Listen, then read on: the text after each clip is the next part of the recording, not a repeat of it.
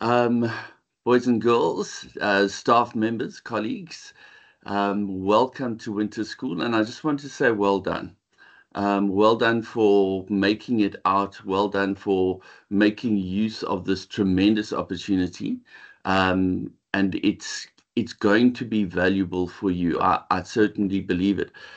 Just a shout out to those schools that I've seen have logged on so far: Sunridge Circle, Voorbrug, John Ramsey, Florida High School, St. Andrews, Robinvale, Delft Technical, and if there are others that I've missed out, I see Ellswood there. So welcome, guys, and it's a tremendous privilege from my perspective to be able to share with you today. I'm going to take you through certainly the comprehension component of paper one, and then we are going to have a look at paper three and give you some tips there in terms of your preparation for prelims. Very kindly, Mrs. Rhoda and Mrs. Raycliffe have informed me that I will also be part of the last push presentation, which will be in October, close towards preparing you for finals. And we will cover a number of other things. I now know what I've covered, but we'll cover a number of other things, like, for instance, your questions 3 and 4 in your language paper, and then delve a little bit deeper into some of the paper three things. Okay, so I'm going to get right started there. Just to give you an idea, as Ms. Rhoda said, I'm from Milnerton High School. I'm an English teacher there, and I've been an English teacher there for at least 20 years, but I've been teaching English at this level for about 28 years. So I've been in the game for a long time, and I'm hope that I can give you some tips that will be able to focus your preparation. But what I do want to say is that, learners, the grade 12 English home language is never meant to be a simple walk in the park. And I don't want to make it sound more than it is, but the perceptions of the examiners when you get there are certainly that you are confident and capable in or presenting the language and writing the languages in thinking the language. And so this process doesn't actually happen without you actually having to work hard and prepare yourself. And I say that because I've been in classes where people think, hey, it's English, we speak English all the time, and so it's going to be easy, and all we need to pitch up and write exams. But the reality of that is not the case. If you're wanting a good mark in your matric final examinations, then now is the time to prepare. There's an old story that said the best time to plant a tree was 15 years ago. If you haven't done that, then now is the second best time to plant the tree. So I'm hoping that this is going to be a kick on with regards to, now I'm in that last final 3 months of my grade 12 year. I'm going to give this everything that I've got. Okay, so we're going to start off, and hopefully in front of you, you should have a copy of the common paper that you guys wrote. Many of you, I presume, wrote that paper in June, July. I'm going to be referring to that. Even if you don't have your answers there, I'm going to ask you to re-answer a number of those questions, given the tips that that I'll show you, and then also the language paper from last year, 2023, home language final paper 3, and hopefully some format notes that have been forwarded to you. And then also, as always, something to take notes on. It's very, very important that you're always writing down things as they come to me, as they come to you, and we've mentioned them. Keep a note for them, because going forward, that's going to be your reference point. That's something that you can think about when you're preparing for your prelims and when you're preparing for your finals. So, first question up.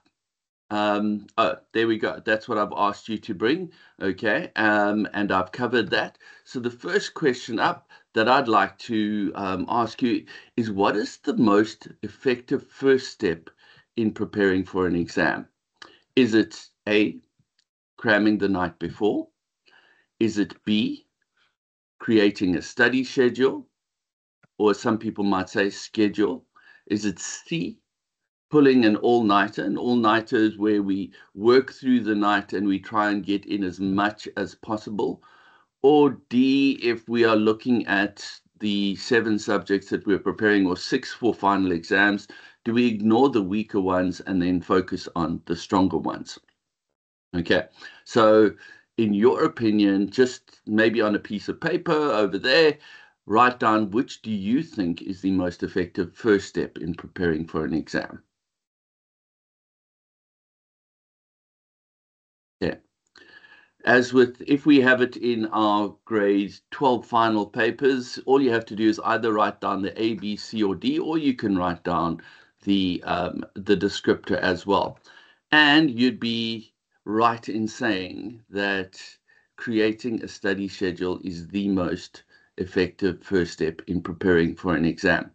So what that looks like, and I know this sounds a bit like life orientation at the moment, is that you've got all your subjects mapped out. But when it comes to, let's say, English home language, make sure that you've got all of your paper 1, paper 2, paper 3 mapped out, all the things that you need to study for those papers. Then you make sure that you've got all bases covered. Don't leave yourself going, well, I didn't really study any of the language things because I was focusing on my literature. And if you don't do that, then you're going to fall short in that regard. Right, then, second question. When is it advisable to start revising for an exam? Is it A, the day before the exam? B, a week before the exam? C, as soon as the exam dates are announced?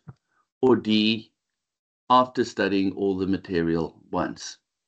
Okay, so this is not such an easy one because sometimes we don't have the time to study. Okay, so maybe we might be forced to study the day before exam, or the week before the exam, or as soon as the exam dates are announced, or we'd prefer to study everything all at once and then focus on the exam preparation. But in reality, what we need to be looking at is as soon as the exam dates are announced. Okay, so guys, you've got your, hopefully when you get back to school, you'll have your prelim exam timetables given to you. Hopefully, sort of you'll have all of that preparation in advance. I know that certainly at our schools, we try to give as much forewarning as possible.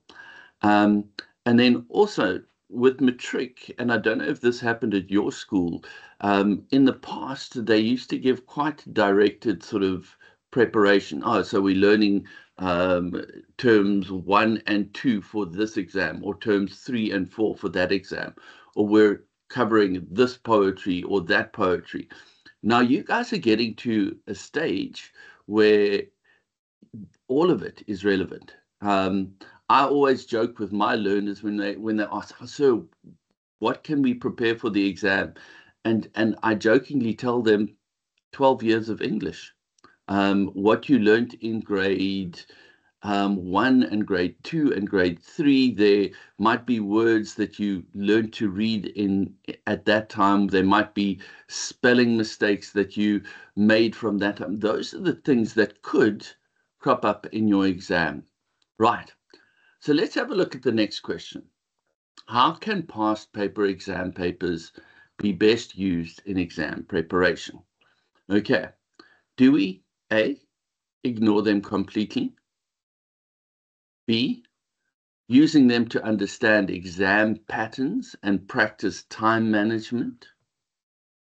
C, reading the questions without attempting them, just being aware of what the questions are? Or D, memorizing answers from them? Now, with language, and certainly with creative writing, you can see that some of those do not fit. And you would be right in saying, if you use them to understand exam patterns and you practice time management, this doesn't mean that we ignore the questions, but that we actually answer them under some of the conditions that we would be seeing or experiencing in a final exam. So you all know that paper one language, or you should know by now, paper one language is a 2-hour paper. It's a 70-mark paper. It comprises of 5 questions. It'll be the same 5 subsections in all of the exams. So those are the things that we know about. So we need to practice answering those exam papers in a 2-hour time period. And grade 12s, I'm also part of the marking team that goes marking at the end of the year. And I know how many people struggle to finish, in particular, the language paper. They seem to run out of time, and they do certain sections, they rush them very, very quickly. And so what happens is they don't give themselves the opportunity to answer the exam as effectively as possible. And I'm hoping that none of you will fall into that category, that you're rushing through an exam paper because you haven't managed your time. Past paper exam practice helps you do that, to make sure that I use the time fully. Also, grade 12s, if I can chip in over here with regards to time management. Nothing more frustrates me when I am invigilating a paper, either at the end of the year or any exam or any test series, and I see that people finish it in under half the time.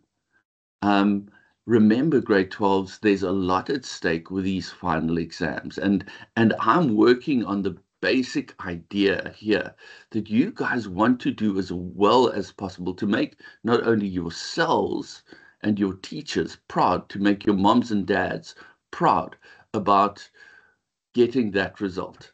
And so I would encourage you, please, please, please utilize the full exam time. Use the 2 hours given you.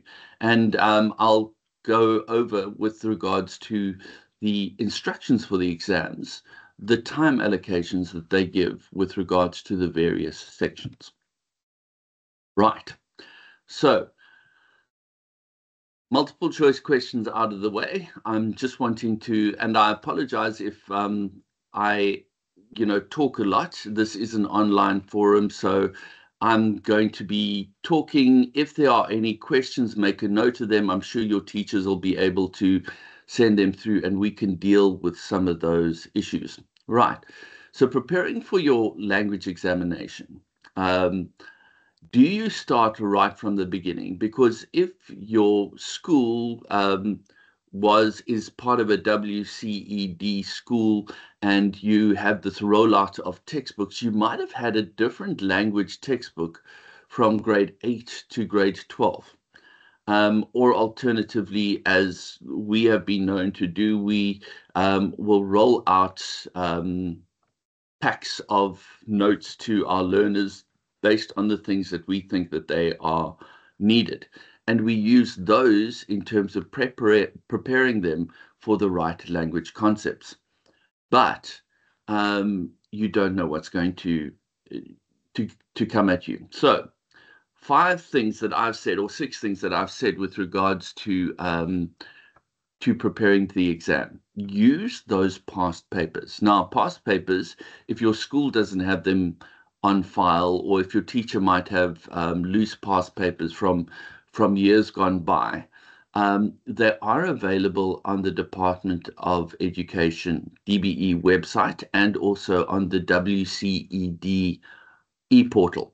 So if you log on there, you've got access to this wealth of resources, and it really is valuable. This is one of the most effective ways of studying for your examinations.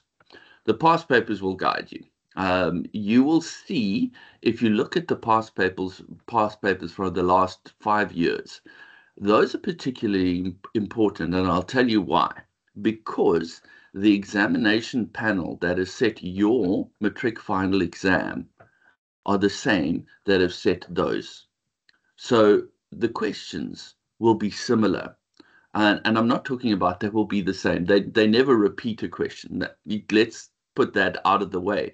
But they will be similar. So if you have a look at the structure, and I will talk to some of those things as we go ahead. But if you have a look at the structure, it is very, very, very similar to what was in last year's paper, to what was in the year before's paper. And you'll even notice that there's a May-June exam, and those papers are the same. When it comes to paper one language, they are very, very similar. And so you can pick up certain patterns and certain trends. The second point that I've said there is know the predictables and the non-predictables. Now, predictables, or let's talk about non-predictables first. Non-predictables are things like you don't know what the comprehension passage is going to be about. It could be anything, and hopefully it's a topic that is of relevance to you, and it's something that you know something about. I tell my learners, even in grade 11, in fact, more importantly in grade 11, read as much and as widely around topical issues that pertain to the youth. So go to news sites or whatever, read things like what is happening in maybe employment, or what are skills that you need in terms of living life properly, or there was a comprehension passage, what is the fourth industrial revolution, and things like that, which the examiners deem to be really, really important, but also topical for the youth of today. Social media is the one that you had in terms of your June common paper. And so you can see that these topics are geared towards knowledge that you might have something about. Okay, so if you haven't read, so if you don't read widely up until this point in time, by all means, if you've got access to newspapers, news sites on cell phones or computers, or however you access the media, start sort of getting ideas and start thinking about potential topics that they might set comprehension passages about. So those are the non-predictables. Now, when I talk about predictables, if you have a look, if you had to line up, let's say 5 past papers in front of you, if you have to have them all set out, you will notice that there are certain types of questions that will always crop up. So for instance, there will be a question that asks you to your understanding of what the title is and how it relates to the passage. If you look at the passages and you see that there's a one-line paragraph, a single sentence, they're going to ask you about that. There's going to be a question that will ask you about the diction of a particular paragraph. Now, remember diction, and I hope your teachers have dealt with this with you, and I also hope that you picked it up in the Home Language Paper 2 presentation from Monday, that the diction are the words used. And so very simply, if I'm an examiner and I'm setting an exam paper, whether for school or whether for the district or whoever I set an exam paper for, I always look for a passage where there are words that have not only the denotation, the literal meaning, but also connotation, where we can see emotions coming out, where we can see attitudes coming out. And we've got one in the paper that we're going to be referring to today, and you'll see what I mean when we say this. Right. Then third point, make sure you understand what's required of you. Home Language Paper 1 is easy. You've got to answer all the questions. It's as simple as that. And so you need to know that I've got so many questions in the following format to answer in so much time. And we'll, again, it's the time factor that we will deal with. Do the past papers and reflect on the answers. Now, word of warning, grade 12s. If you have downloaded or printed out or had access to past papers, and then you access the marking guideline, remember the marking guideline is a guide, okay? So it's not prescriptive. So if you've got another idea and you're able to argue that point, then the markers at the end of the year should give you credit for that. That makes sense in the context of this passage. I think that's a valid answer, and you will get the marks for that answer. So it's really, really important that you think through the questions, that it's not just an answer that you find in the passage and you write down on. You've got to argue many of the points, and we'll come to those ideas. And then the last thing that I've put there is a cheat sheet. So a cheat sheet is, please don't think that I'm advocating that you cheat in an exam. I would never, and you should not. But a cheat sheet is literally all the concepts that you have or you need to study or could crop up in an exam on a particular page, and you've given a definition of what the concept is. So let's say, for instance, there's a question in question 5 on active to passive voice. You've got a definition for that, and then you've got an example. So you know what to do when that happens. It just makes your preparation for examinations that much easier. I've got 2 cheat sheets that I give to my learners ahead of their examinations to help them prepare for it. Now, obviously, they don't have these in the exams. Please, that is never the right answer, is to take the shortcut, but rather to understand some of the ideas that are in the exams and to work towards that. Right, then, every single exam looks the same at the front. And it's got the instructions for the learners, and you'll see that these things, hopefully your teachers have given you the same format on any language exam that you've given. Okay, so basically, it will give you a breakdown of the paper 1 instructions. So the question paper consists of 3 sections: section A, section B, section C. But we know that section A is 1 question, section B is 1 question, which is the summary, and section C consists of 3 questions, each of 10 marks. And this should help you manage your time. It's really, really important that when you have a look at all these exam papers that you're preparing for, that you understand the same structure, the same section goes for all of these: the comprehension, the summary, the advertisement, question 3, the visual literacy, which is a cartoon, for question 4, and then the editing section, or as they used to call it, language and context, which I always used to love, okay, in question 5. That language and context, that editing question, is the one where you will do the most learning in terms of the marks. And grade 12s, please hear me when I say this. The language and context is not just things that you have learnt over the years and you don't really want to prepare them, and they dry grammar concepts or whatever. If you prepare this should be an accessible, easy, let's say 8 to 10 marks if you've learned this. But if you're anything like my learners, and I love them to bits, this is the one where they don't really want to prepare all as much. So they skim over it, and it's like, oh yeah, active to passive or direct to indirect. Yeah. We knew it. We learned it in grade 9. And then they get into an exam and they kind of space out. Okay, they don't remember what those concepts are.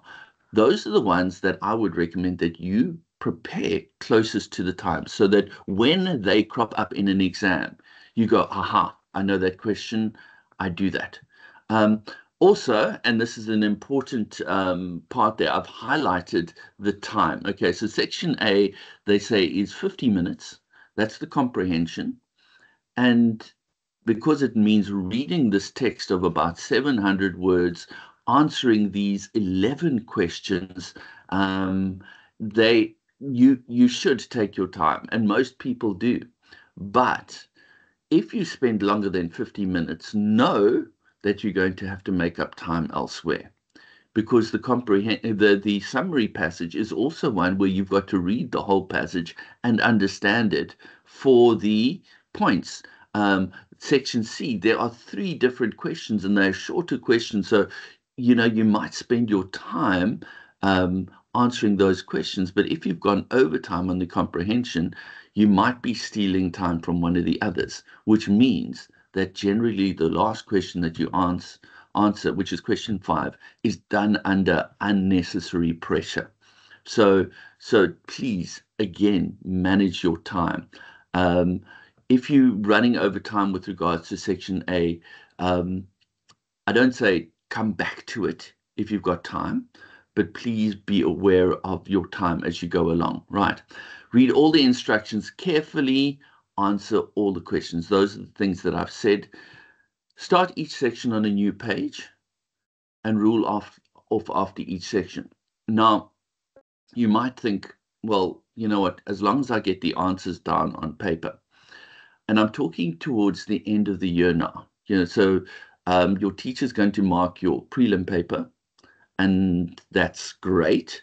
Or they might mark it as a team. Sometimes we do it where we mark section by section at our school, just to prepare our learners for the fact that Mr. Pringle knows what your handwriting looks like, and he can, after having taught you for a year or two, he can decipher that language or whatever, and he knows what I'm saying, so it's okay, I can write like I want to, but someone else does it. Now, grade 12s, you need to realize at the end of the year, this is your only interaction with the markers. You will write in a very official looking book, okay, and if your examination looks horrible, if it's all over the place and your ideas are all over the place and your handwriting is untidy, and you guys probably know in your classes, and you're probably looking at that person right now, whose handwriting is untidy. Remember, this is like your CV that you're submitting to the marker to create a good impression. And what we ask from you is you create the best impression that you can.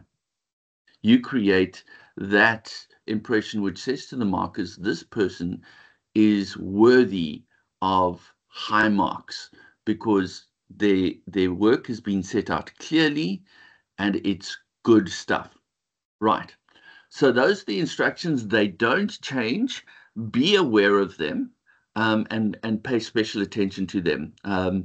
You will read these in the reading time that you get before an examination.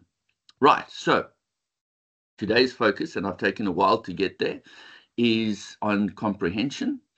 And what I've done is I've had a look at the last couple of years' papers, and these are the types of things that they've included as comprehension passages. So remember 2020, our lives changed radically. The comprehension passage after that was laughter in the time of pandemic.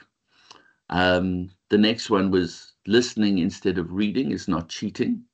So again, remember, we are English teachers. We love to give you topical comments and topical topics, things that we think that should be important to you and understand. So listening instead of reading, a nice topical idea there. The age of intimacy famine, which dealt with how social media and technology is taking away our one-on-one connection with one another. And you'll see that that is quite a a strong theme that's come through in the last couple of years. And then the old have made a mess of the world, the young will save us. So something about the youth there. Right. As I've said, there's no way to really predict what the text will be about. But if you've read widely, it's sort of you should be forearmed. Forewarned is forearmed, as they say. It will be something that you, as the youth, would know something about, or an opinion that you share. So read topical articles around issues that you think the examiners or even your teachers think would engage you. So that's really that non-predictable, the unpredictable that I talked about. That's one way of making that less. Right. So let's have a look at the common paper that we wrote during June. This was a district common paper, and so a lot of the same rules will apply. These papers have been set up, grade 12s, to give you the idea of what it's like to be sitting in that matric final, that the questions are the same, they're the same format. There's nothing that you shouldn't have encountered beforehand that you will not see in a matric final. Okay, remember the section A, the text was how social media is a toxic mirror. The first comprehension is always going to be, or the comprehension is always going to be, a 30-mark question. Text A will always be plus or minus 700, 750, maybe 800 words. And at the end of the year, when we do the evaluation of the paper, we comment on that. We actually count the number of words in the comprehension passage. Right, and then text B will be a visual and a text attached to that visual. So it might be a graphic, it could be a cartoon, it could be an advertisement dealing with the same thing that is covered in the comprehension passage. Please pay attention to the paragraphs and line numbers, because these direct you to the questions direct you to these. A lot of the time, and this really is very difficult to mark at the end of the year, where you can see people have discussed things from the text, but not from that paragraph. And so all of a sudden, the answer is not relevant. We cannot credit the marks or whatever. So make sure that you focus there. So just to give you a couple of tips with regards to reading the passage. You should all be given, and I hope that they're doing this as part of your examinations already, 10 minutes reading time before an examination. That's when your pens are down, your scripts are open, or your exam papers are open, okay, and you're just reading to get a sense of what is in the paper. Grade 12s, this is not a time where you can just, sort of look around and send to yourself or whatever, but use this time productively. A lot of the time, you should be having a look at the structure of the paper and seeing that those predictables are there. But alternatively, what you can do is start asking questions about the passages that you read. So read through your comprehension passage. Read through it and make sure that you have some idea. And please, grade 12s, at this point in time, do not panic. Do not panic. We hear horror stories every single year where there's a particularly difficult paper. I remember the one where the whole idea was cultural appropriation, and immediately people saw the title cultural appropriation and didn't know what it was. Now, of course, nowadays it's a lot more topical, and I hope that we all have some idea of what that cultural appropriation means. But it came across as a concept that many people saw for the first time. And there were stories of people that just put their heads down and almost at the beginning of the exam gave up. And that's not what we want to have. It does nothing for you. Remember, the examiners have deemed this to be a topic that you should know something about and that you should be fairly familiar with. So start from the one side and just break it down. Okay, so the first question, does the title give me an idea of what is in the passage? Have a look at it. What am I expecting? Okay, so social media is a toxic mirror. Okay, this has got to do with social media. A mirror is something that we look at ourselves in and we see a reflection of ourselves. But a toxic mirror is a mirror that distorts our image of ourselves in a negative or a harmful way. Remember, toxic refers to something that is poisonous. And all of a sudden, we should expect now, in terms of the passage, something that deals with a reflection of ourselves, social media, a reflection of ourselves, and it is poisonous. Okay. Are there words that I don't understand? And this, for me, is something that, sort of is really, really important.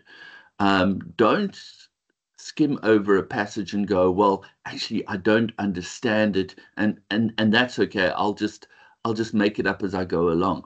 But rather, sort of in your mind, start flagging those ideas that potentially might be something that you don't understand. A third idea that you start thinking about. Remember, this is pens up, no pens. You can't scribble on your papers. I always wish that we could, because it would help you. But what is the writer's opinion of his or her topic? Is she supportive of it? Is she critical of it? And basically, you'll see that between two sides, they will either be supportive of it, they will either be critical of it, or they would try to inform you of certain issues surrounding that topic. So remember, social media, toxic mirror, they are critical of social media. And already we know where we can approach the topic. Right. Has the writer used words that are emotive? So flag some of those. And remember, emotive words are any ideas or words that might stir up either a negative or a positive emotion. Remember, again, critical versus celebratory or supportive. Those kinds of ideas should be going through our minds. And then lastly, in a nutshell, what is the main message of the text? Okay, if I had to close my eyes right now and say, what is the main message of this text that I have? Is it that social media they should do away with social media? Is it something that we should perhaps learn how to use social media properly? And those kinds of things. So what is the main message of the text that the writers presented? Right. Remember, all of these things should, if you have a look at those things, then the questions should make a bit more sense. Right. So as soon as the examiners, or sorry, the invigilators tell you, right, okay, end of reading, you may now begin. Don't just dive in and want to answer the first question, but rather, my recommendation is that you've got either a different colored pen or a highlighter, and that you've gone back and you're rereading and you're flagging those important pieces of the text. Okay, so if there's a question about social media, or it's a question about the title, you highlight the title. If they refer to a particular line reference, you highlight that line reference.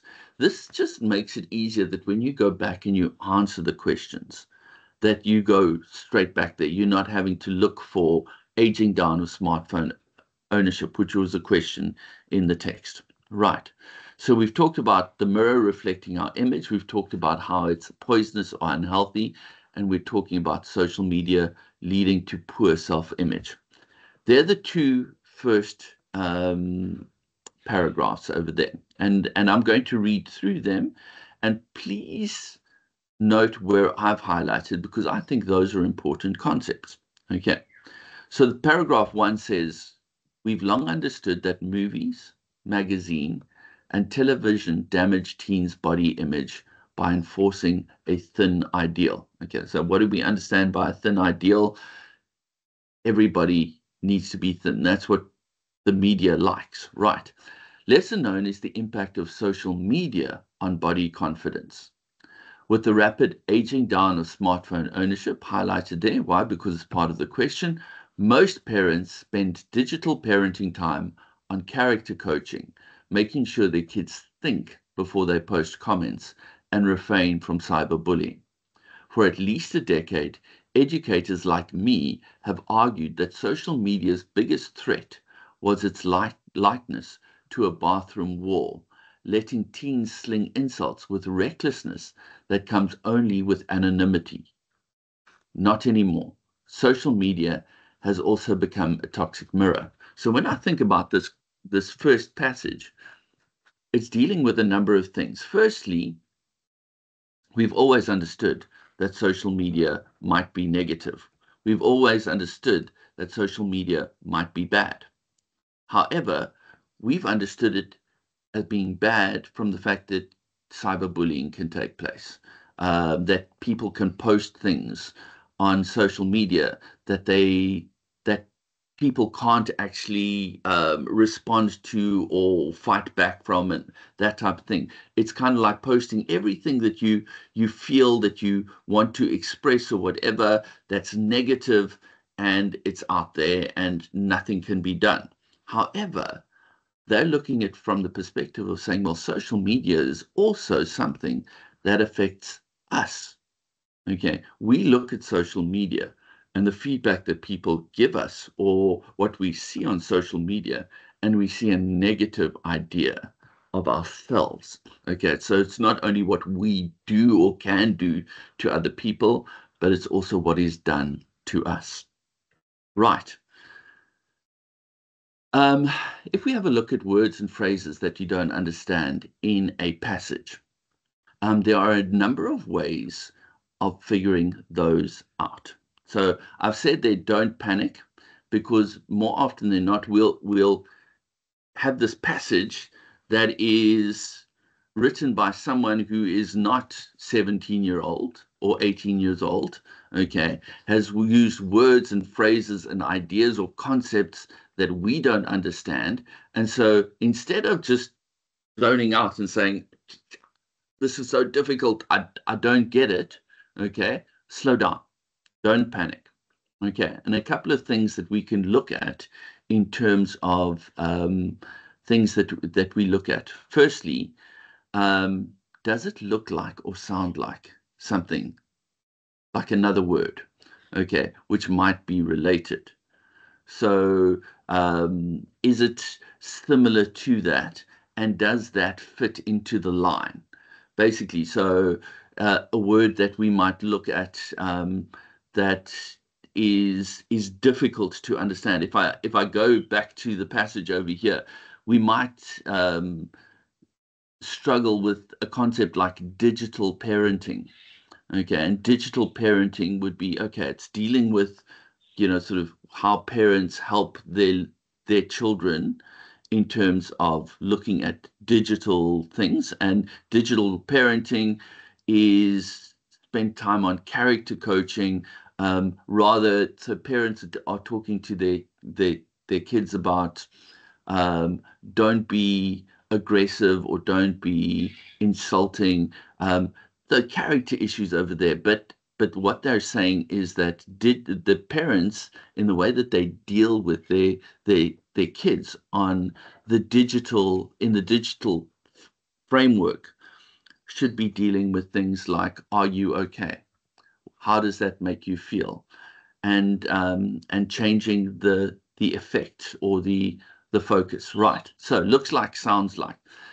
Secondly, does it affect my meaning, or is it part of the question? So if you have a question set on that particular line or that particular phrase or that particular word, and I don't understand it, is it going to affect the way that I answer this question?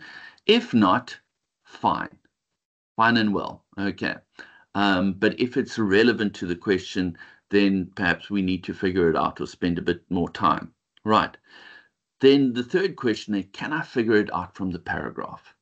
If I read this in context, is this something that is supportive of the topic or unsupportive of the topic? Can I figure it out what that might mean? And so you get this idea of generally what words or phrases might mean. And then lastly, check the glossary at the end of it. Believe it or not, the glossary has only been in play for about 8, maybe 10 years, if that. Before that, there was no help given to people in a matric final exam with regards to how they could answer it. And so there would be words there which learners didn't know, but that's okay, and their whole idea was this is home language. You either have the skills to figure it out or you should know these words anyway. Right. Then we look at the questions, and I want to leave this image with you. On the right-hand side there is a very intricate spaceship that's been made out of Lego. And, sometimes we look at a question as this intricate spaceship made out of Lego. True story, when I wrote my matric, I wrote the language paper, the language component, and I couldn't have told you what I expected to get for that exam. I couldn't have told you. I answered these questions, but I didn't know if I was answering them correctly. I didn't have any idea of, am I doing the right things? I just pretty much did what I thought the question asked you to, but I didn't know if I would get 1 or 2 or 3 or 4 marks for it. I didn't know. And my English teacher went up to me and said, "So what did you think you got for the exam afterwards?" And I said to him, "I don't know." And he was quite sort of disturbed by that. He says, "How can you not know what?" I said, "Like, I answered the questions, but whether I got them right, I don't know." Here's the thing, grade 12s, you should be able to predict how you get or how many marks you're going to get for an exam paper. And I'll show you why. So what I want you to do is, with the questions, the most valuable skill is to break it down into the building blocks of the question. Each question has got various components to it. And I'm hoping that they dealt with in terms of the paper 2 session, and I hope your teachers have taught you this, but you break it down and you make sure that you understand that you've covered all the various bits of the question. Okay. I always tell my learners, answer the question backwards. Now, I'm not literally telling them answer the question backwards, but if you look from left to right, you read a question and you might miss certain things. But if you read it from right to left, it's in your brain gets I don't want to say tricked, but it gets tricked into picking up the things that you should be looking at. So if we read question 1.1, okay, what do you understand by the expression aging down of smartphone ownership? Line 3, 2 marks. It's a fairly predictable question, and this is what we call an entry-level question. It's easy, but remember, guys, easy questions very often are the ones where you only get 1 mark out of 2 instead of the full 2 marks. And remember, guys, if we're losing 1 or 2 marks on every single question, we're going to struggle to make that 40% mark at the end of the exam session. So you're wanting to make sure that you've given 2 marks worth of answers. I say this because it frustrates me no end that when I have learners in my grade 8, 9, 10, 11, even my 12 classes that haven't answered the questions as fully as possible, it's frustrating because you say, okay, you've given me 1 mark's worth of answers there, and it's correct, but where do you think the second mark comes from? And you should be approaching these questions from the same perspective. So I'm just going to talk through this, and then what I want you to do is, based on what I've asked you, or what I've said to you, okay, you've all got the questions in front of you. You've got the passage I've projected. I want you to relook at answering these 2 questions. Okay, so we start from the right-hand side. Okay, first thing I'm looking at is the marks. 2 marks over there, which in home language doesn't mean one idea. Okay, it could mean one idea that I've said something more about. So I've identified the idea.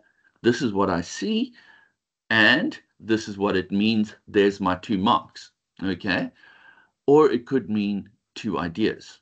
So 2 marks, really, really important. Marks show me how many points or ideas I need to give. Okay, so if I go into this question with the idea that I've got to say 2 things about this, then I can expect 2 marks. Okay, right. So that's the first point that I have there. Right, if I look at that point, right, then the second thing is the paragraph or line reference that tells me where I must look for the answer. And this is where I recommended you go through with a highlighter. I've highlighted line 3 based on the questions. Then I look at what the topic or the focus words are. Aging down of smartphone ownership. That's in line 3. Okay, it's going to ask me something about that. What do I understand about aging down of smartphone ownership? Right. And then lastly, what does the question require? These are what we call STEM words. These are, or question stems. These are the doing words. They might be the verbs that we have. And the one thing that I like about the textbook that we have at our school is at the back where it gives exam techniques, they give a breakdown of all of these. The other thing that I like about it is when you look at exams next to one another. So 2021, 22, 23, 24 past papers, you'll see that they don't use many different STEM words. It's explain, it's discuss, it's account for, it's critically discuss, it's comment on, it's critically comment on. Those are the big ones that we use time and time again. And so it's quite easy then to know what I need to do for those. Right. If I look at the second question, okay, again, 2 marks. So this should be guiding me. I need to say 2 things, right? But what 2 things? It's in line 7. Okay, focus the topic words. Teens sling insults with the recklessness that comes with only with anonymity. Okay, and then the last thing, explain over there. Right. So if I look at these 2 questions, and I'm going to ask you, I'm just going to give you 3 minutes to answer them because they should be relatively easy. In question 1, what do you understand by the expression aging down of smartphone ownership? Are there 2 things that I can say there? Aging down, smartphone ownership, okay? And then question 1.2, explain what the writer means by teen sling insults with the recklessness that comes only with anonymity. You can actually find 3 things to say there. And if you unpack those 3 things. Right, grade 12s, hear me. An examiner or a marker cannot understand if you've understood a concept if you are using the words from the passage. Okay, so for instance, 1.1, if you'd say, well, it means that smartphone ownership is aging down. That tells us nothing as to whether you've understood the concept. So now we've got to start putting it down into our own words. Okay, aging down, what does that mean? Smartphone ownership, what does that mean? And we'll see what happens when we get to the marking guidelines. So I've got to find 2 things there, okay? And then the second one, teen sling insults with recklessness that only comes with anonymity.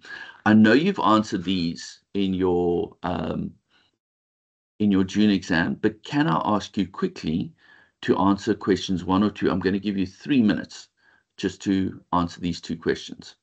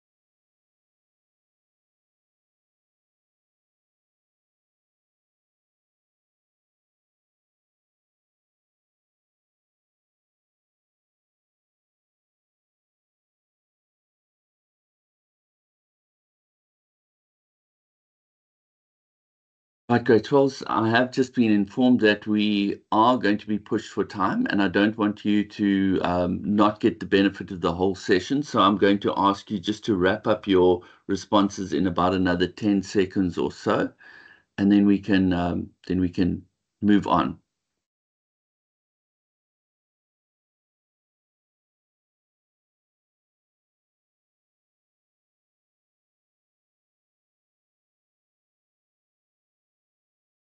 Okay, right. So if we have a look at answering this question, okay, there's our passage over there. If I had to answer this, I would have looked at smartphone owners used to be adults, but now younger children have their own cell phone. So aging down talks about younger children have their own cell phone or own their own cell phones. Smartphone owners used to be adults. If I have a look at the answer, it says younger children's now own smartphones. Previously, and there's the hook, because you've got to include both of these. Um, Teens and adults were the only ones that would buy and own these types of phones. Okay, so you can see where the 2 marks are coming from, and this is where I said, so my frustration comes in, that sometimes we just say, "Oh, smartphone owners are young children," but that would only get you the 1 out of the 2. Remember also, towards the end of the year, we do tend to see things as being entry-level questions, so it might be easier to get the 2 marks. Right. The second question there, if I had to answer it, teenagers insult one another because they don't think that they can get caught. So that's the anonymity, okay, and the insulting one another. Or alternatively, because they're online, no one knows who they are. That's the 2 ideas that we've got over there. Now, if you look at the answer there, the teenagers have a false sense of bravado, okay, and they do not feel responsible for what they say or post. Okay, that would give you 2 marks there. They've got the sense of recklessness that was in the passage. Okay, bravado basically means that I do things without thinking and I'm arrogant in doing it, that kind of thing. Okay, and they do not feel responsible. That's also the recklessness of anonymity. Right. Grade 12s, just a heads up. When you do and you look at past papers, I just want to indicate those little slashes in between these points. Okay, I don't know if you can see them. I have highlighted them. When you do past papers, and perhaps you do a DBE past paper, where you see that little / there, that means an or. So what goes before that should give you 2 marks. And then the next should be giving you 2 marks. And then the next, so basically this marking guideline response over here has 6 marks worth of responses that you could have. Okay, but those can't fall. Or you could have said that, or you could have said that, or you could have said that. Also, and it's something that we push ourselves very hard with regards to being examiners or being markers. We understand that you don't have the language that would appear in a marking guideline like this, but we can tie back to or interpret. Okay, you've got that concept, you've got that idea, we credit it for you. Okay, so don't panic the fact that you don't answer at this level of language, but rather you say and your answers come through importantly. Right. I just want to move on to 1.3, 1.4. In order to respect your time, I'm going to just talk through the remainder of the comprehension passage because I do want to spend some time with paper 3 because it's really, really important. Okay, so 1.3, the question was, what is the effect of the single line paragraph? Okay, my top tip for answering a 2-mark question here, and please, on your exam script or whatever, write this down. I'm not going to ask you to answer it, okay? Always have 1 mark that says the effect. Okay, what is the effect of a single line paragraph? And it's something like it highlights an idea, it gives the writer's opinion, or that type of thing. And the second mark should come from the text. So what is the effect of the single line paragraph? It highlights the writer's view that the toxic mirror is something negative or hurts the people. So you're always talking about what's in the paragraph, okay? Don't just say it highlights the reader's idea or the writer's idea, or it engages the reader, but always answer the to what. Remember what we said about the one versus the two, okay? And I've put over there the effect or the context and the one mark and the context, okay? So an effect could be it emphasizes, it highlights, it draws attention to. Okay. The second question referred to paragraph 4, lines 14 to 16. The most vulnerable users, researchers say, are the ones who spend most of their time posting, comment on, and comparing themselves to photos. Okay. Comment on the implication of the sentence in context. Now, remember, guys, this is not just a what is he saying, but rather you've got to give a comment. What does this mean? Right. The term in context over there, which is in the passage, refers to the topic or the text. Okay. So what does it mean in this passage? Okay. Comment on or analyze or assess, why does the writer say that? And it's very important that we know those STEM words, comment on. So comment on the implication of the sentence in the context. So we're talking about the context, okay?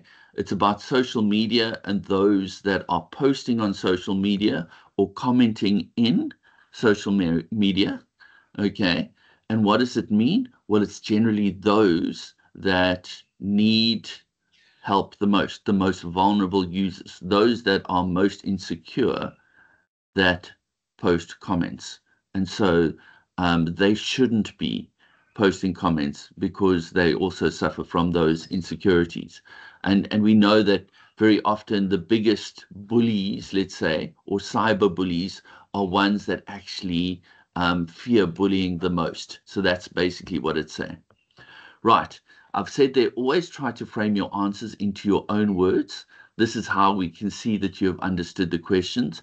Chunk lifting, which means if we just quote from the passage, okay, well, if it's credited in the marking guideline, it will get you 1 out of 2 or 1 out of 3.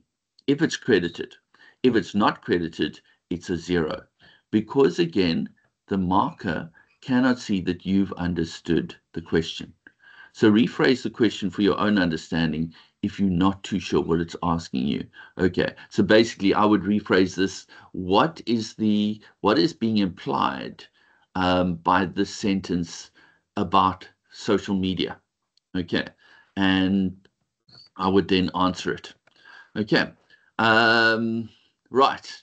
So this is the guideline response. The writer brings the topic into focus as it highlights. Okay, there's your 1 mark. That's the effect, the damaging effect of self-obsession, which has been brought about by social media. Okay, there's your 2nd mark. So remember 1.3, single line the effect. It highlights, it brings into focus, it explains, it brings attention to. Okay, and the damaging effect, that's the context. Okay, right, 1.4, and we're moving on here. What am I doing? I'm putting this into my own words, and then I'm giving a comment on those who should avoid exposure actually put themselves in the spotlight. That's what it's saying, which jeopardizes their already fragile self-esteem. Okay, they should not be doing this. Okay, they are in danger if they are commenting on social media topics and that type of thing. They stand a chance of being bullied. The ones most fragile are the ones most affected. And there's your 2 words there. Award no more than 1 mark if they've said that. Right.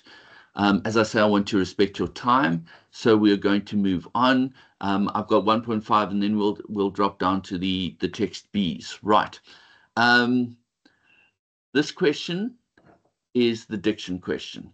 Discuss how the diction in paragraph 5 reveals the writer's attitude towards the way in which social media are used. Okay, Remember, work backwards. We're looking at 3 marks, so either 3 things or discussing 2 things about this. Okay, so we might need to look at 2 examples of diction. Right, diction questions, quote 1 or 2 examples of diction that you're going to talk about. So in this paragraph, I've highlighted selfieholics, makeup or applying makeup, great democratizer. Democracy means that we all have a say. So online, we all have a say in how we look and how we can present ourselves. Okay, perhaps what social media have done is to let everyone into the beauty pageant. That could be a positive or a negative, but generally it's used as a negative. Okay, teens can cover up pimples, whiten teeth, and even airbrush with the swipe of a finger, curating their own image to become prettier, thinner, hotter. Now, the diction here, guys, is not positive. It's actually quite critical. And it's saying it's very easy for people to look beautiful or prettier or hotter, okay, negative, just by adjusting our images on social media. Okay, and then the STEM word discuss, write about how words have been used in the text. So if we work backwards, we've got to say what the writer's attitude is.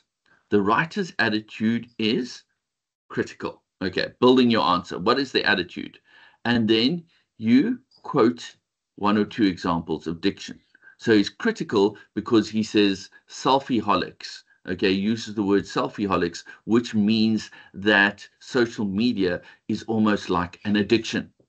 He sees social media as an addiction, and that is a negative. Okay, or he sees it as a great democratizer. It means that we're all the same. We're not individual. We're unique. Okay, swipe of a finger. It's easy. Okay, so we can become pretty online easily. And so you are discussing those words and how they relate to the attitude. Note with attitude, make sure that you are not too vague. Okay, an attitude is never he likes it or he dislikes it. He is happy or he is sad. He is positive or he is negative. We're wanting descriptors, and we'll see with tone in the next question that this is really, really important in terms of being specific. Right. This is what the guideline said. The writer's use of deprecating terms. Deprecating means critical. He's looking down on them. He's being, he's being critical of them, such as selfieholics, democratizer, curating. Underscore her aversion means that she does not like it, and it's not just does not like it, she hates it. Aversion to the narcissism, the dishonesty presented by the range of applications. She is critical of teenagers' obsession with social media. She is contemptuous of the illusion of perfection that is afforded by the applications on social media. If you had said something like she dislikes it intensely, or she hates it, okay, because she uses words like this and she compares them to that, then you've got the idea. But you've always got to have that 1 and 2 parts. And with a diction question, and I hope they covered this with paper 2 as well, if they ask you about the diction, quote diction. Okay, go back to the words and they say in the passage, it says this. This means that, which says that the attitude is that. And there you've got your 3 marks. Okay, right. Then 1.6, I've highlighted here because it is what we call a tone question. And tone questions always, you'll see, you'll have a diction question, you'll have a tone question, you'll have an attitude question. Those are what we call the predictables in the paper. Okay, so in this paper, it was referred to paragraph 8. Comment on the writer's tone in this paragraph. And remember, tone is an emotion. Okay, it's not loud or soft. It's not, high tone or low tone.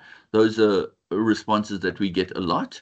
Okay, but rather, what tone of voice would the writer be saying this? Okay, so if I read it aloud to you, What teens share online is dwarfed by what they consume. Pre-internet, you had to hoof it to the grocery store to find a magazine with celebrity bodies, or at least filch your mother's copy from the bathroom. Now the pictures are as endless as they are available. Teens can spend hours fixating on the toned arms or glutes of celebrity who hawk their bodies as much as their talent. So you can see there's a definite tone in that paragraph there. Okay, the writer's tone is critical, could be satirical. Remember, satire is when we poke fun of something, okay, and it conveys a serious underlying message. Okay, so the serious underlying message here is that teens can spend hours fixating with the image. They're obsessed with unhealthy body images. Teenagers are willing participants who are brainwashed by social media. Okay, award 1 mark for the identification of tone. Okay, so tone question, when you see it, start your thing with the writer's tone is. Okay, we're working backwards. Comment on the writer's tone. The writer's tone is, and you say what the writer's tone is, and then how we see this. Okay, they say that teens spend hours fixating on toned arms or glutes. This means that they are obsessed with it, and the writer does not like that. Right. Basically, what I did want to spend a little bit of time, but time is against us over here. If we have a look at this picture, we'll see different facial expressions. We'll see people that are excited. We'll see them ecstatic. We'll see people that are thinking. The gentleman to the left over here, you can see there's a very, very sad gentleman, but he's not just sad, he's mourning. And so as many different types of facial expressions that you see in this picture, perhaps there are different types of tones that people will use. Grade 12s, we don't give marks for positive or negative or happy or sad or possibly even angry. We look for something that is more descriptive. Okay, so if a person is happy, are they content? Are they excited? Or are they celebrating something? Okay, remember, those are the kinds of ideas that we want to come through. Don't just go happy or sad, positive or negative. Okay, it's got to be content, it's got to be excited, celebratory.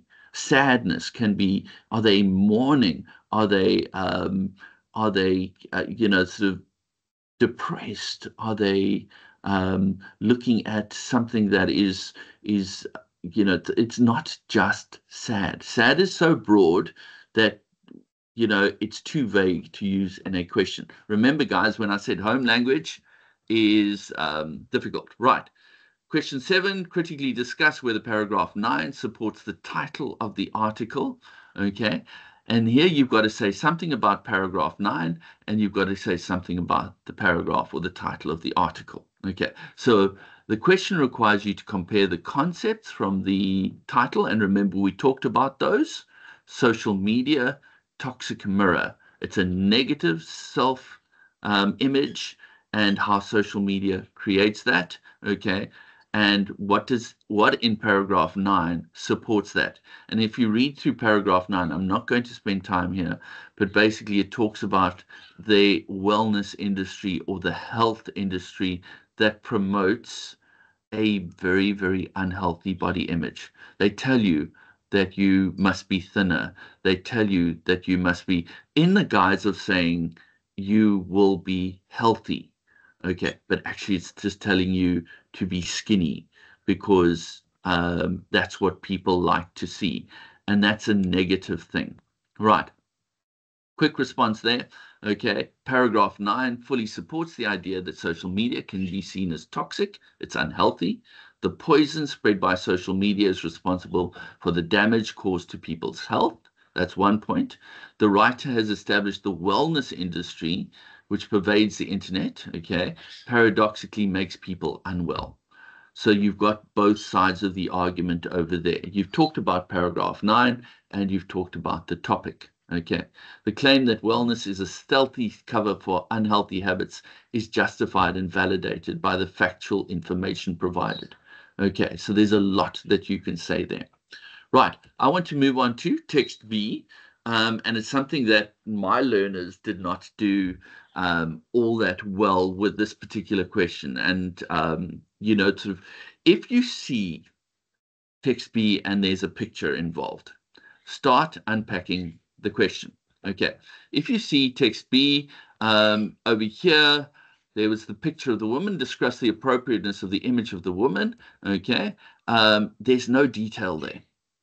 You don't know what sort of how tall she is, what she looks like. There's no detail. She's not fat, but she's not skinny. Okay, and I'm saying that because it's relating to the topic, and we're not too sure what she's holding close to her mouth. So there's not much there that we can actually say about this image, which is probably what the examiner or what the person putting the image together wanted. Okay, so the answer to that appropriateness there, she has no discerning features. Okay, so there's no detail there. She's not fat, she's not skinny. Okay, this makes her representative of women in general. So this could be any woman. Okay, and attracts the attention of a wider female audience. So you could say there's no discerning features, she's representative of any woman, or you could say that she has been depicted like this to attract the wider image there. Right. And then lastly, and this is a question that sort of many people do not get the full 4 marks for, and I'm wanting them. Okay, question 1.12 is always a comparison, text A versus text B. Now, guys, you don't have to say text A supports text B. You could also make arguments for text A has nothing to do with text B, or it doesn't, but you've got to say why. Right, so think of a soccer match. 2 people, okay, competing over there. I just noticed that when the image that I put into the PowerPoint, they're actually both South African or Bafana players or representative of it. But don't let that get, let's think of them as opposing teams, okay? So your first point that you would say is something that comes from paragraph 6. 1.12, in your view, does text B support the views expressed in paragraph 6 and 7 of text A? Remember, we can see the outline of the marks here. Paragraph 6 compared to text B, paragraph 7 compared to text B. Justify your response, and that's where you get the marks. Okay, you're not going to get the marks for a yes or a no. Okay, there's no marks for that. It depends on how you frame your answer. So think of it as player 1 kicks first point, okay, text A. I've got to say something about text A. Right, then player B kicks the ball back. He says the first point of something from text B, either the visual that we see or the text, okay? And then player 1, second point, text A from paragraph 7. I've got to say something from paragraph 7. And then the second point, text B, from paragraph 7. Can you see how you build your answer there? Grade 12s, okay? You don't just say, oh, they agree with one another because they both talk about body image, okay? That is not going to get you the marks that you need. If the markers are feeling generous, they might give you 1 mark. But remember, 1 out of 4 is not a pass, okay? You're wanting the 4 there. Right, so I've just highlighted over there. What I'm going to do is I'm going to click straight through to the answers. Okay, the young woman wants to look prettier. She chooses pictures that make herself look better. That's from paragraph 6. Okay, then the first point, 54% of women are unhappy with their body. Okay, that's from the text B there. Right, then I say the 16-year-old talked about, that's in paragraph 7. Okay, talked about feeling appreciated by getting more likes. And in text B, you've got the woman looking at social media sites, Instagram or Facebook makes them feel low. Also, look at the upside down like over there, the 64%. That could also talk about not getting the likes that you need. Okay, right. This is what the guideline said. Text B supports and clarifies the views expressed in paragraph 6 and 7. The quotation, if I could, my body would look different, reveals that the woman feels inadequate and therefore has to really work at improving herself. Okay, you've got your first point over there. In addition, an illusion is created to influence the perception of others. Okay, that's also from paragraph 6. The quest for improvement has been sought about by negative perceptions of their body image as depicted in text B. Now remember, guys, the words that you say these in is going to be different, but you feel free to state it. You've got the ideas, you know the ideas, just try and say them as clearly as possible. Okay, right. Statistics such as 64% of women, how they feel about their body. There's your text B. Okay, mirror the dissatisfaction with body image expressed by the young woman in paragraph 6. So you've got your 6 marks over there. There's an additional over here, which we pointed, the thumbs down icon in text B gives the converse of the like mentioned in paragraph 7. So there's a potential of 6 marks that we've given here. Okay.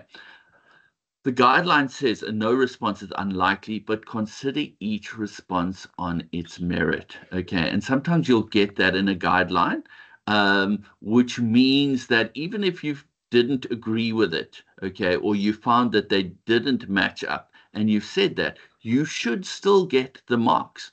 But remember, make sure that your meaning is clear. Okay, right. To leave this part of the section, I want to just tell you about a story. Once a shy boy who kicked a ball against the walls of his small village now roared in stadiums packed with thousands of fans. Okay, I'm using the soccer image again. Determination fueled his every step as he trained relentlessly, honing his skills under the scorching sun. With each goal he scored, he silenced the doubters and inspired the dreamers. Offers poured in from top clubs, and he seized the opportunity to shine on the world stage. The boy who once watched in awe as his idols played on TV had become a professional footballer, a symbol of perseverance and passion for the beautiful game. You are, grade 12s, that shy boy. You cannot think that this will come easily to you. Grade 12, particularly English home language, should not be easy. Okay, you've got to work at it. You must want to do well. It was never meant to be easy, and the examiners are not going to make it easy. If the examiners make it easy for everybody, they get criticized. Okay, training for your finals means practicing the skills that you know that they need, okay, or you need. Where do you find these? Look at past papers, study guides, online. You're doing the right thing by being in this session this morning. Winter schools, last pushes, telematics. Look at all of these things. And the nice thing about the e-portal is that it's 0 rated, which means that it's no data to download those things from the e-portal. Okay. And if you're looking at telematics live, just by the way, guys, okay, you will have data or require data, but when you download the videos afterwards, and they're all saved, okay, and if your teachers don't know about telematics, ask them to find out. When you download those videos and you go through the things that the presenters present, it is 0 rated as well, okay, which means that you don't use data. Right, practice, reflect, repeat. Practice, reflect, repeat. Look at the types of questions that come up time and time again. Look at gaps in your knowledge. Don't be too hard on yourself, but pick yourself up and try again. And remember, the more you prepare, the more you will do better. A goal might not win a game, okay, but you can't win a game without scoring a goal. Okay, so that is really, really important that the key to certainly paper one, practice, repeat, reflect. Right. I've asked them to give you, we've recommended down to a 2-minute break. Okay. I know it's a long session, but please, if you wouldn't mind, just resetting yourself. Okay. And then we will go on to paper 3, and I will move through that as quickly as possible.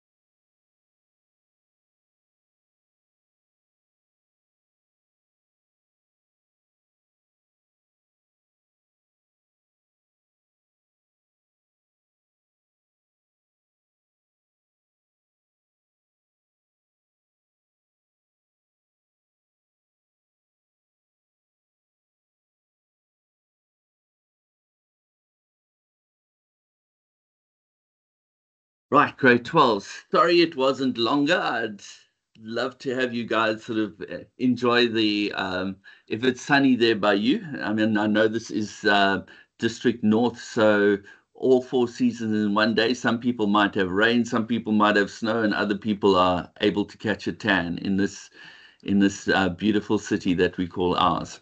Right, guys. So I want to start off now and I hope. Want to start off now by posing the question with regards to why paper 3 is so important. Paper 3 really is, we tend to put it to the side and we go, oh, well, we're just going to write something and it's easy because we can do it. But along with being a paper 1 marker for the last 3 exam sessions, and I'm talking last year May, last year November, and this year, I've been a paper 3 marker as well. We've marked 2 papers in the matric finals. And we have the saying, or they have the saying in paper 3, and really, guys, you need to understand that paper 3 markers are some of the kindest people. And I'm not just saying that by heart I'm a paper 1 marker and I will be marking at the end of the year, but they are some of the kindest, most loving people, and they want you guys to succeed. But you've got to give them the details and the substance to succeed. So your school-based assessment, everything that you've done this year, and including your prelim exams, will be converted to a mark out of 100 out of 400. That's 25% of your final mark. Then you've completed your orals. Sort of our 2 moms for the district, Auntie Shireen and Auntie Michelle, or whoever's helping them, will come around and they will do district moderation or oral moderation. And they and I know they're listening into this, but they are the most lovely people as well. Okay. They are there to just check that the marks that have been given are at the level that you are meant to have. Then you go into your matric final papers, and you've got 3 papers that you write. This year, believe it or not, you are writing paper 3 first.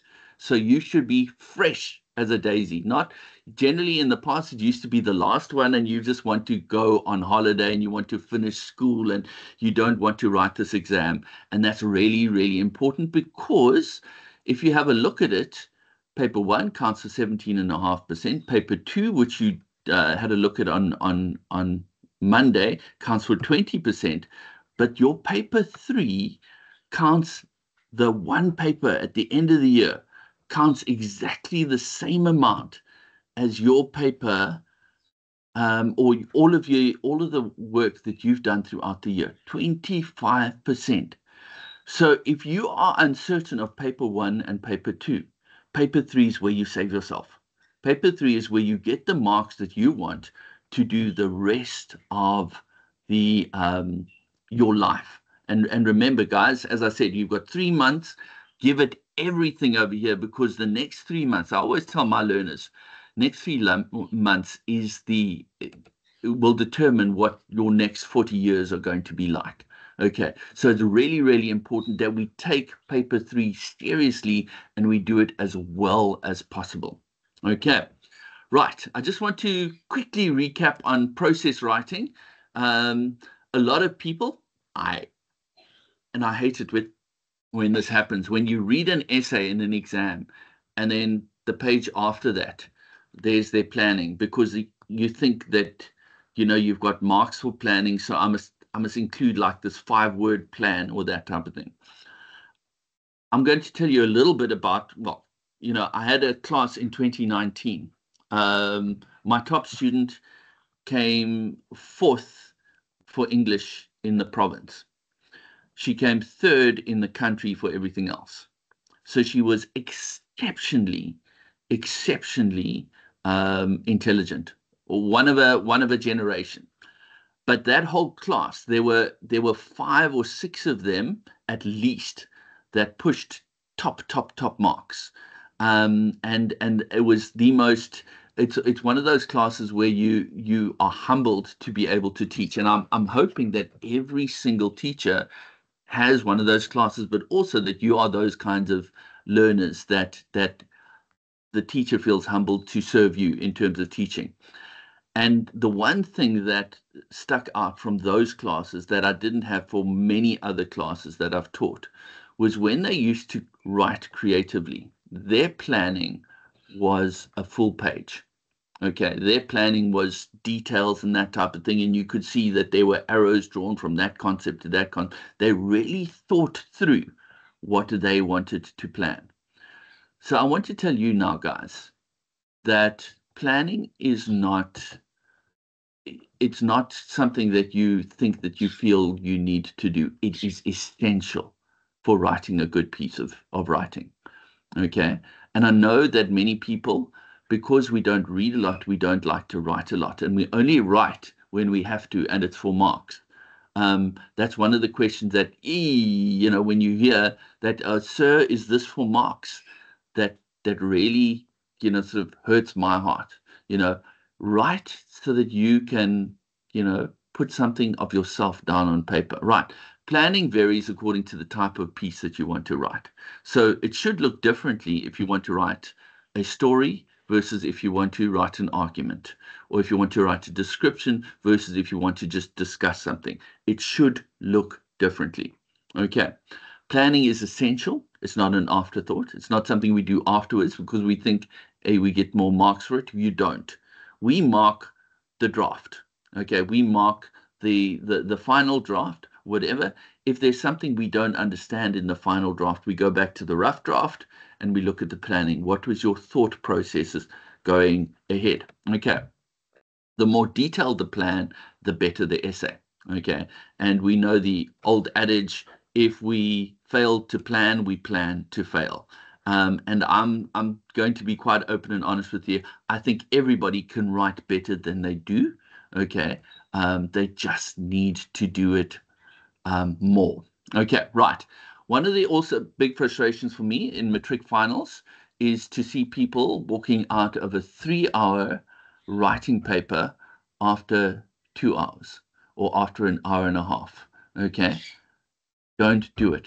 Use your time. Okay, give the best that you've got. Remember, this is the mark that's going to get you into that course of study that you want to study, or it's going to give you that matric exam, that what we used to call the matric extension, the bachelor pass or whatever. This is the exam that's going to get you there. Right, the instructions, it consists of 2 sections, the paper. Okay, you've got your essay to do in the first one, section A.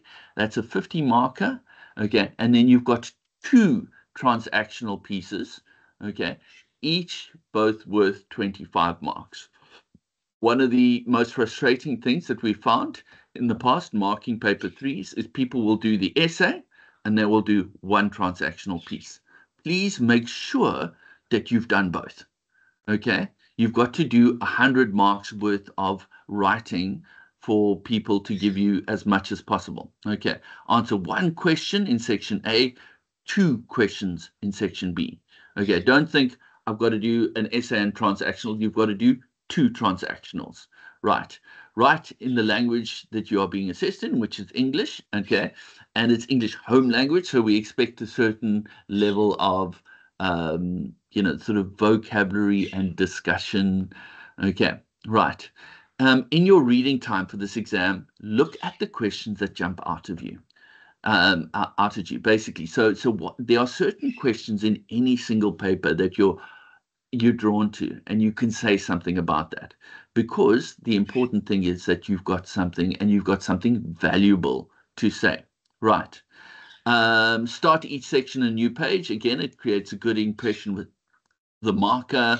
If your script is untidy, it might negatively affect the impression that you need to make. Okay, remember, markers are sitting there as your teachers do, and they sit and they mark for long hours. And if they are tired and if their eyes are tired, then sometimes it's going to be difficult for them to find that message that you want them to have. Okay, right. And then, as I've said, planning is really, really important. Okay, look at the time allocation. Try and stick to the time limit. You will know that if you are struggling to come up with something, okay, to write a neat first draft. So, for instance, if you sit there and all of a sudden all level of creativity has deserted you, and I don't know, these topics are so hard and there's nothing much that I can identify with or whatever, again, don't panic. Remember the building blocks. Break it down to simple building blocks, okay, and start small. But then if you feel that you're going to run out of time, if you're not going to get that essay, which ideally is planning, okay, do your planning well. Spend time on it. Don't just go, okay, 2 minutes, let me write so I can be out of here in time for Seven de Laan or whatever. Okay. And I think, sort of, if you're out of there in time for Seven de Laan, if you spend the whole 3 hours, you'll still make. I've just remembered Seven de Laan it's been cancelled. So I don't know if they're still showing it. Anyway, number the answers correctly according to the number system. Okay, don't just think because you've written an essay that they're going to figure out what you're writing about. And I'll show you why, because there's an expected answer for these essays. Okay, and remember, this is like your CV. You want the examiners to have the best impression of you. Remember the different types of essays. We've got a story, a narrative, okay, which goes down well. But remember, a story is structured, okay. It has that setting. It is that build up with that up to a climax. You've got the tension that must occur. You've got a descriptive essay, okay, that central metaphor which you unpack for the reader. You've got a discussion, okay, you're looking at a particular topic, and write about something that you know. If there's a topic there that you know nothing about and you feel, hey, I can't really say something about it, don't answer that topic. This is why there's a choice. Okay, you've got an argumentative essay, and remember, an argument is structured like you have been taught to write a literature essay. It's about making your point, providing evidence. It's like that court case where you are opening an argument, you're arguing different pieces of how this person should be guilty or not guilty or whatever, and then you're summarizing why you feel that this is the side that the jury must determine. Remember, the marker is the jury. And then a reflective, which is something from your own personal life experience that you can share with your reader. Okay, right. I just want to talk about the rubric, and you'll find that if your teachers have set this to you, they've included a rubric, and I hope that you all have somewhere a pasted in copy of the rubrics that are required in English Home Language. There are 4 basic rubrics, 2 for the paper 2 literature, okay, the poetry essay and the literature essay, and then you've got your essay creative writing rubric, and you've got your transactional rubric. You need to know what those are all about, because that's the only way that you will see, okay, have I given a well-crafted response? Is it relevant and interesting? Is it well organized, coherent, including introduction, body, and conclusion? Just a side note there, grade 12s, an introduction, body, and conclusion doesn't mean that your essay is 3 paragraphs long. Rather, your introduction is 1 paragraph, your body is 3 to 5 paragraphs, and your conclusion is a rounding up or a concluding paragraph. Okay. There's nothing worse than having this wall of words that come at you because people cannot leave a line. Remember, at the end of the year, the Department of the WCED gives you examination booklets. They have already been, sort of printed like that. So use the paper in there. If you feel you don't want to leave lines because you want to save paper, use the paper. Don't leave space at the end of the book, rather use it. So this acronym that I've come up with is ROPE. Okay. Your writing should be relevant and real. Okay. Nobody knows your life experience but you. And the examiner or the marker wants to get to know you. A lot of people think, hey, I must write the right answer or whatever. I can tell you now, guys, the best answer is the most personal answer. To where I might not know you from a bar of soap, but in reading your answer, I've gotten to know you a bit better because it's from the heart, and relevant and real, or as we would say, authentic. That is the best writing. And it's something that I would look forward to, and that's what I love reading about. I love marking essays because it's like a conversation that I have with my learners and with other people. I get to know a bit more about them.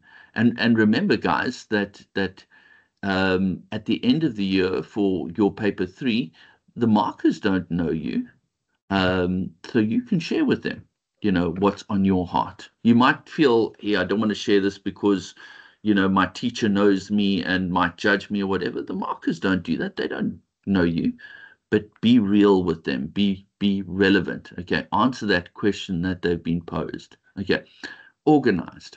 Your essay should flow. It should be structured. It should go from point to point to point so that we can see if it's a story, your story should build up to that key moment. And my recommendation for that, grade 12s, is that when we have a story, don't include a storyline that spans weeks or months. If you're writing a book one day and you've got 900 pages or 400 pages, you can do that. But remember, a 400-word essay, you don't have time. Okay, so we generally set as a writing exercise, we set an essay topic that we say you've got 2 minutes from the start of your essay to the end of your essay. Now write the essay. And so their whole essay should be the start of the essay, build it up to the end of the essay. 2 minutes in real time should have overlapped. Okay, not that you take 2 minutes to write the essay, but rather that the detail that you include in the essay is a lot, rather than this diluted essay that goes nowheres. Please, please, please use paragraphs. Okay. Do you know what a paragraph does? It allows your brain to reset. Okay. And you focus on the point of the next paragraph. If you just write one paragraph, then we've got to, as markers, we've got to look for, okay, that's your point, good point, that's your point, good point. And eventually, like me, I say I lose track halfway through the paragraph and I have to reread it. And then make sure that it's easy to understand. Okay. Make sure that the message that you want to communicate to your reader is the right message. Remember, guys, the reader is important here. Don't think that I'm writing just because I need to write. The reader is exceptionally important. So write for them. What message, what profound message, that I have is something that I can share with them. Right. So you should have a copy of this, the Section A essay. Sort of I generally, if I had to think about answering this, I would break it down. And this is what I've shown you here is part of the marking guideline. Believe it or not, there is a marking guideline for paper 3 as well. And so they highlight certain things and they say, well, don't just accept a literal response. The person could be figurative as well, things like that. So this is what you should be looking at. This was the rhythm of city life. Okay. And rhythm, you can sit there, you can talk about music, you can talk about the tempo of life, you can talk about the pace or the time. Write from what you know. And the reader wants, because remember, the reader wants to know you. So that's personal experience. That's the first point I would like to make. Then remember, in paragraphing, one idea and discussion per paragraph. Don't put 5 ideas into a paragraph because then it dilutes your ideas. Okay, remember, the reader is important. You must break it down for them.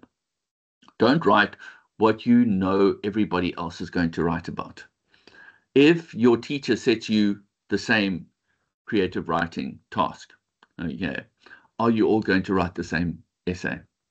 But just the names differ, and chances are it happens because you've got all a similar life experience.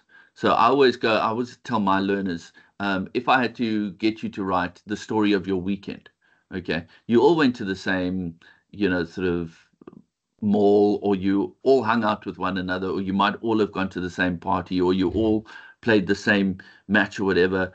How's it going to be different? So I can't say that your writing is original or fresh, or there are ideas there.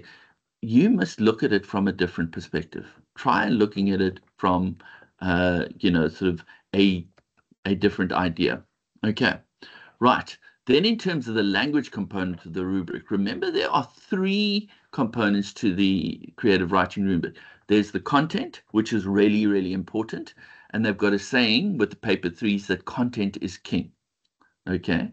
They've got content is king. So if you've got good content, okay, you will get a good mark.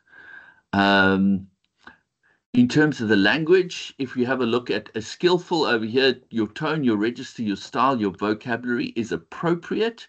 Okay, it's effective. The language is effective and consistently appropriate, and it's largely error-free.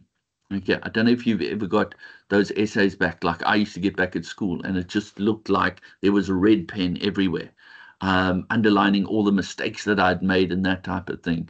I need to start writing as correctly as possible. And if I'm making too many spelling mistakes, then I need to either fix my spelling or I need to not use those words. Know words or use words that you know how to spell. Okay. Be descriptive. Use adjectives. Okay. Similes, metaphors, things that go to the 5 senses.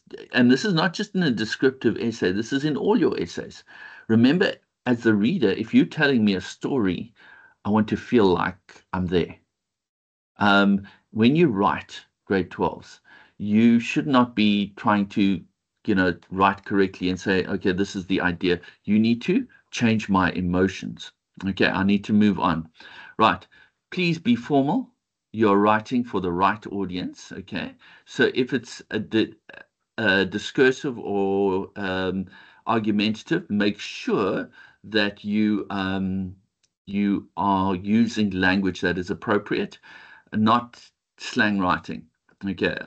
Nothing irritates me more than, sort of you just trying to discuss something really, really important and use like this oak here and that, chicky over there and that type of thing. It really, you need to be more correct and more formal in your writing. Remember, English teachers are special and we want to read something that is good for us.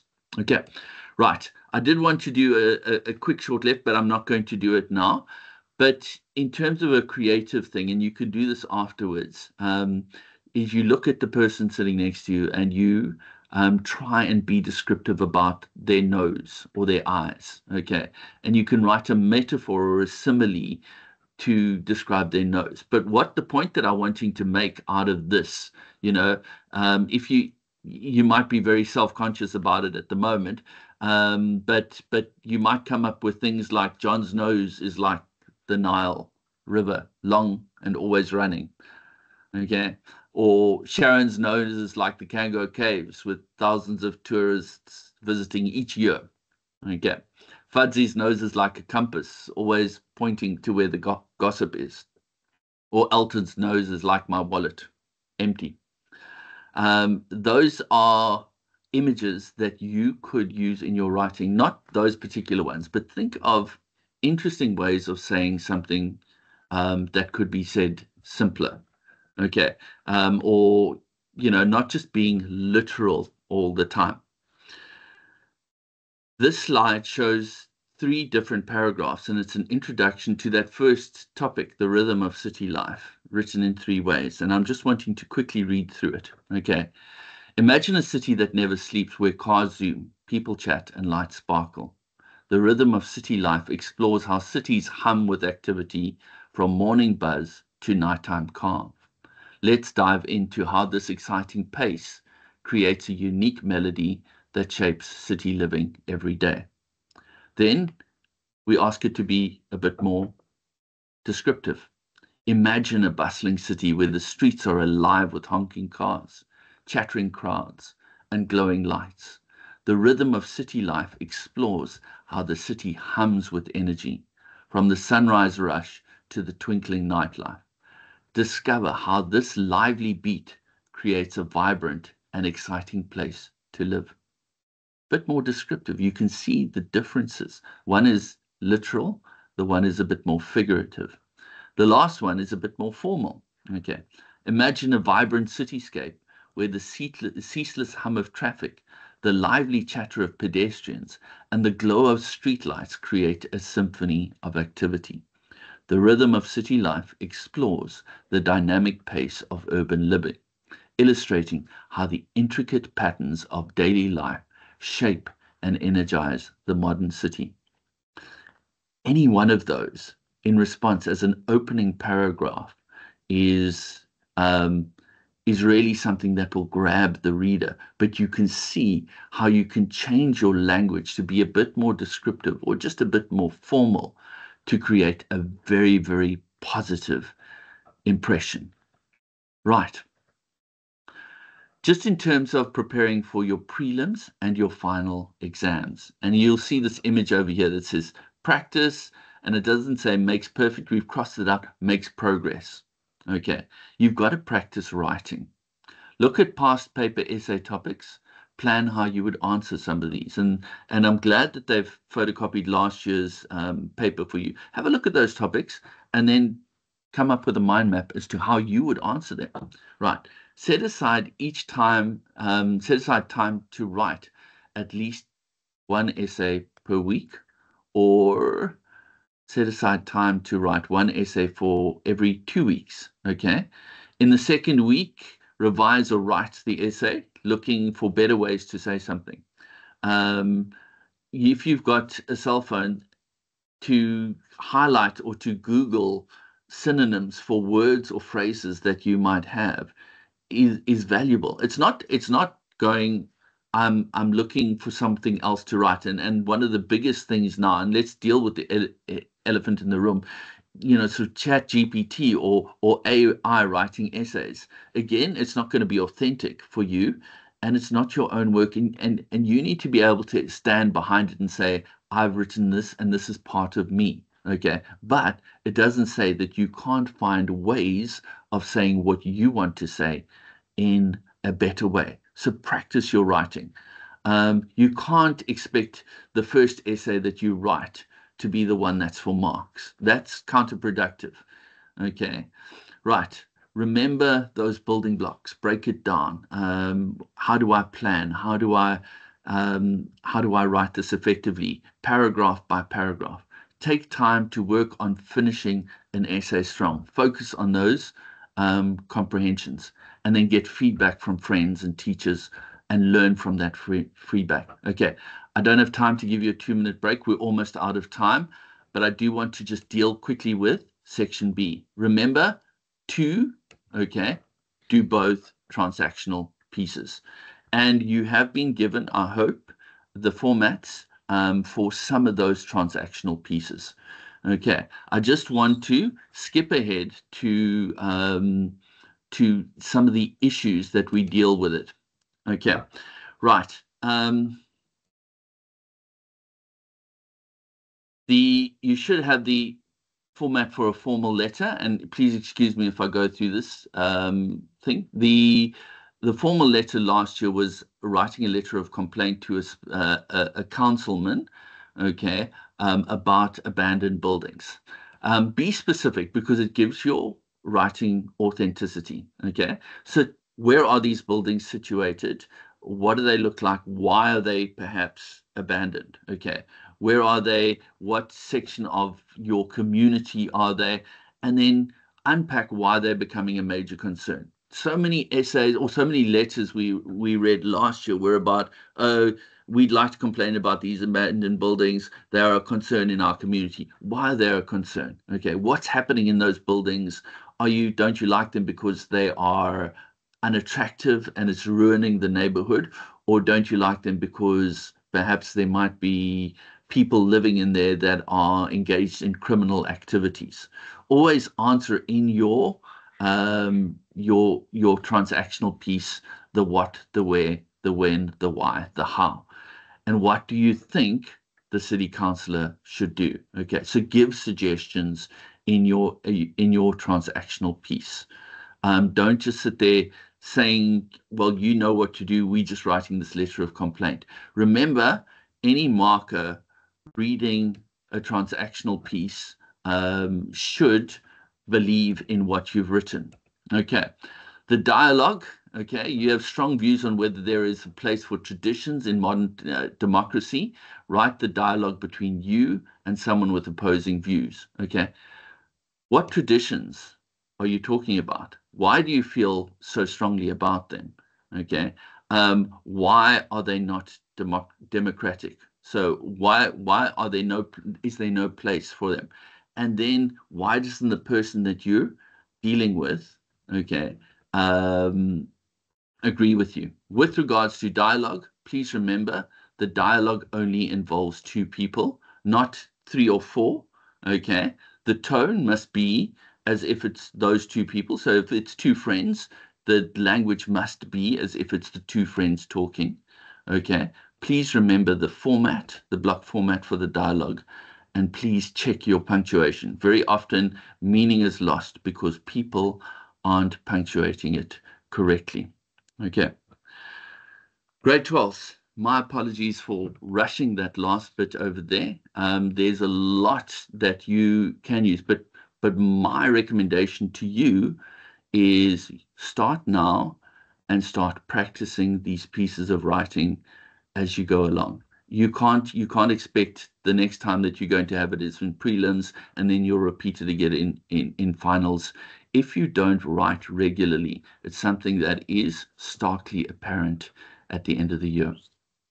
Mrs. Rhoda, that's my time. I'm going to hand back to you. Thank you very much.